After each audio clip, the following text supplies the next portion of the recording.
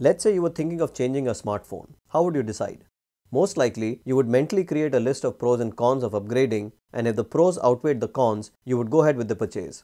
Or if you had to decide which college to join after finishing school, most likely you will make a list of few colleges where you are eligible for admission, think of the pros and cons of each college, and decide.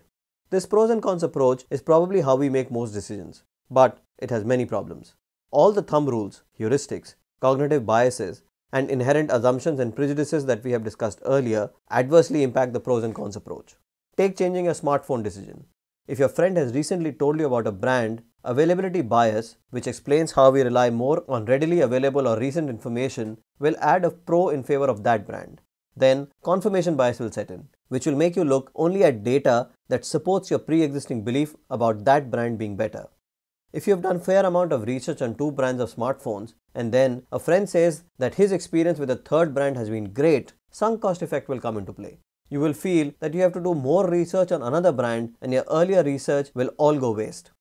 We also looked at satisficing, how our decisions are bounded by the information we have and how we want to stay confined to the familiar. This too will impact the pros and cons list you will make. If you've done a lot of research and there are too many pros and cons, then it is possible that analysis paralysis sets in, making you indecisive, and you will stick with the phone you have. Adolescents at times make decisions where there is only one choice, like should they break up with a friend or not.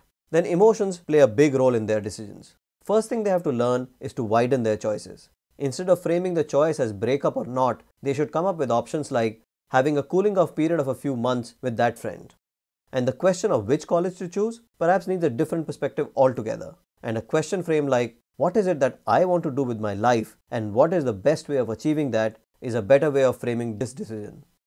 Far better than making a list of pros and cons is following a process to arrive at better decisions. We will look at one such process in the next video.